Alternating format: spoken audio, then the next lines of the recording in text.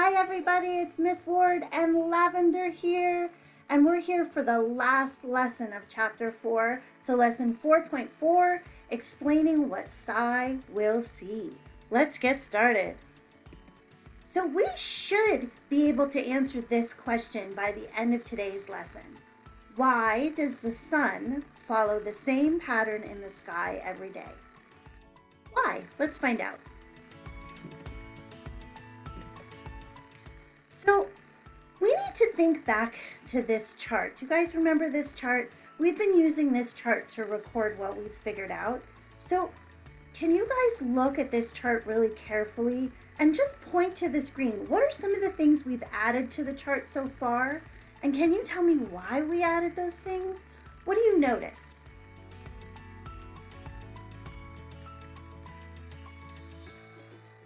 Did somebody out there point to the sun?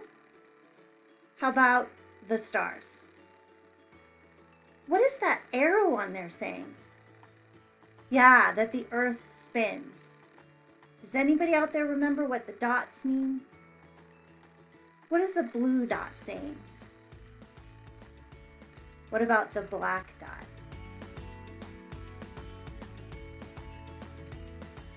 So if the blue dot tells us that it's day, and the black dot tells us that in that part of the earth it's nighttime, what have we figured out about why the sun follows the same pattern in the sky every day? Can you guys tell me what we've learned about that? Why does the sun follow that same pattern in the sky every day?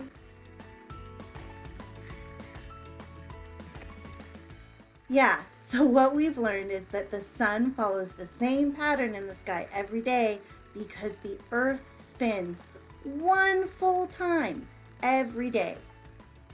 So we should have enough information now to answer Sai's question. Let's give it a shot. So remember, as scientists, we write to communicate. There's all these things that scientists do. And one thing that we do is we write in order to communicate. So we're going to write to Sai to tell him what we learned.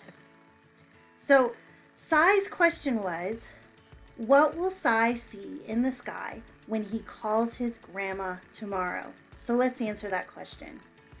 So if we remember, Sai saw the sun low in the sky when he called his grandma in the evening, just before his bedtime.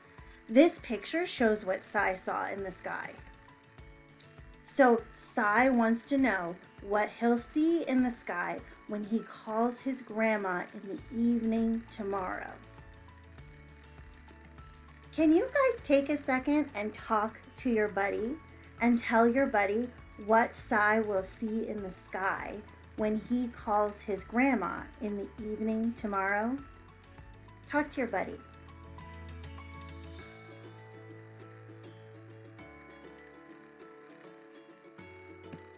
So I'm going to write down what I heard you say. In the evening tomorrow, you will see the sun low in the sky, right? So we're going to tell Sai that he's going to see the sun low in the sky. So now that we've told Sai what he's going to see, now we need to tell him why he's going to see that, okay?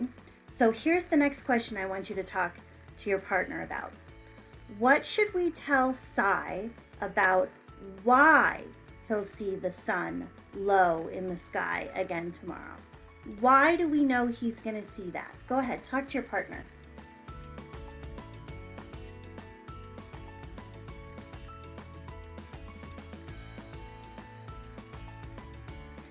Did I hear somebody say, because the earth spins? Yeah, so let's write that as a full sentence. Let's read it together. You will see the sun low again because earth will spin all the way around and you'll be facing the same direction again. Woo! We just finished writing our explanations to Sai. Now let's read the whole explanation again. All right, here we go. In the evening tomorrow, you will see the sun low in the sky. You will see the sun low again because Earth will spin all the way around, and you will be facing the same direction again. Woo! Nice work! You guys, we've figured out so many new ideas about what we see in the sky day after day. Let's reflect really quickly on what we've learned. So, I'd like you to grab your partner again, okay, and tell them at least one idea that you've learned, okay? So I would tell Lavender one idea I learned, and then Lavender would tell me what she heard, and then Lavender would tell me one idea that she learned, and I would tell her what I heard, okay? Go ahead, talk to your partner about one thing you've learned so far from this unit. So we're going to do our Mount Nose activity one more quick time to show the directions Earth faces throughout the day as it spins to help us really remember where the sun is in the sky. All right, let's do the Mount Nose role play. So your head represents the Earth, your nose is Mount Nose, the screen is going to be the sun, and normally I use the sun puppet. I tried to do this while holding the puppet and I kept messing it up. So instead I put a sun on the slide so I don't have to hold the puppet. And then I have a stars card behind me. But even if you don't have a stars card, anytime you're not looking at the screen, you can imagine that there's stars behind you. So let's try this together. So if here's Mount Nose, right?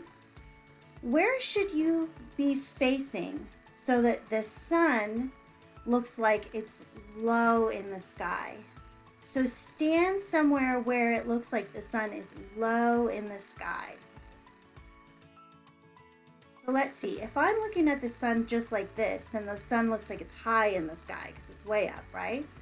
But if I go this way, then the sun looks like it's low in the sky.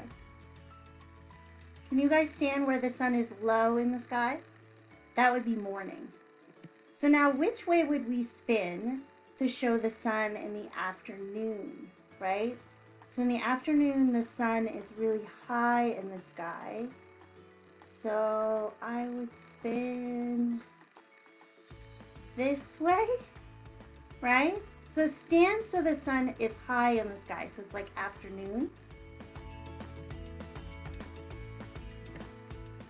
And then which way would I go to show it's evening, right? So I keep spinning till I see it low in the sky again, but over there. And that would be evening. Do you guys see what we're doing? So let's put it all together. We know that the Earth is always spinning. So as you spin, slowly think about when it's morning, when it's afternoon, when it's evening, and when it's nighttime. I'm not gonna spin this time so I can hold up the sun. So here's the sun. Can you guys spin slowly around to show one day? Morning, afternoon, evening, and nighttime. We've got one more thing today and then we're done, and that's making a mini book. Scientists draw and write to communicate what they've learned, so we're gonna all write a mini book to communicate what we've learned. We've got a lot of choices on this though, so you guys need to find the choice that makes the most sense for you. If you have a copy of this mini book, then What you might want to do is pause this video now and go through and do the mini book on your own before you see what Lavender did in her mini book, so it can really be your ideas. So you might want to do that if you have a copy of this. If you don't have a copy of the mini book, then you probably want to watch the rest of this video, and then you can make your own mini book on your own with just a blank piece of paper, okay? The other thing you can do is you can make the mini book, and then after you make it, you can check and see what Lavender did, so you can compare what you created to what Lavender created. But you have a lot of choices on this, okay? Just do whatever makes you feel the best, okay? So I'm going to share with you what Lavender did in her mini book. So the first thing she did is she wrote her name, Lavender. So you guys are going to do that too. Write your name. Let's read page 1 together. The square shows the place where we live, where Lavender lives. And the heart shows where someone else lives. So Lavender was thinking about her friend Tempest. And Tempest lives on the other side of the earth from her. So that's why she was thinking about Tempest. Tempest is just here for a visit now, okay? So the heart is where someone else lives, and the square is where you live. And Lavender wrote, I live in one place on earth.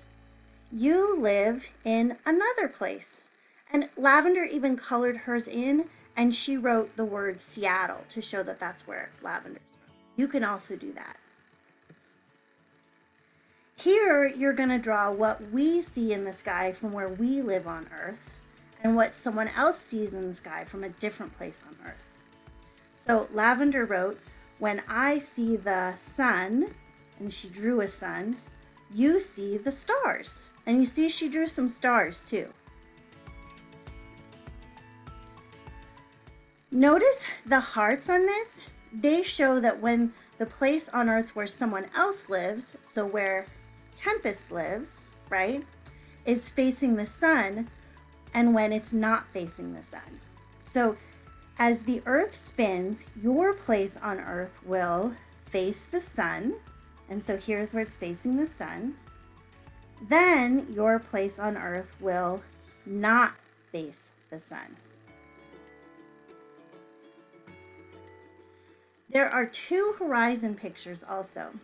You're going to draw what that someone else sees in the sky when their part of the earth is facing the sun and when it's not. So here's the facing the sun part. So you will see it change from daytime, and see the sun show it's daytime, to nighttime. And what did Lavender draw to show that it's nighttime? Do you see her little stars? The top picture shows which way Earth is facing right now. In the circle, you will draw which way the Earth will be facing at the same time tomorrow. So let me read to you what Lavender wrote. Every day Earth spins one time. Right now, your place on Earth is facing the sun. At the same time tomorrow, your place on Earth will... So at the same time tomorrow, where is their place on Earth going to do? What is it going to do? Is it going to face the sun or away from the sun? Yeah, face the sun.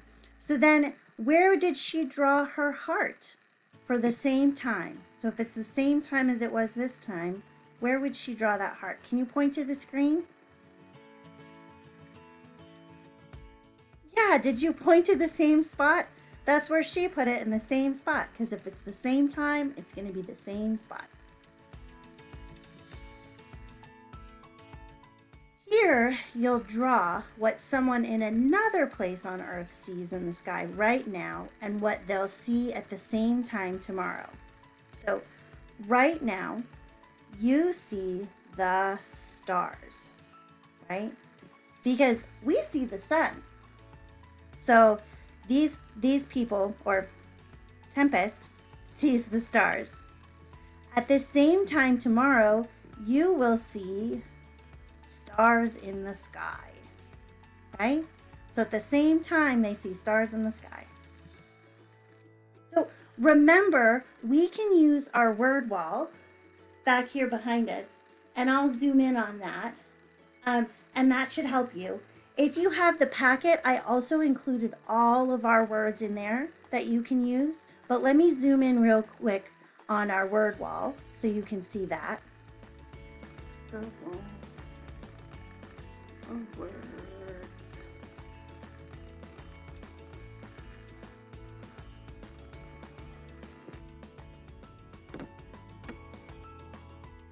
Okay, guys, good luck with your mini books. Bye.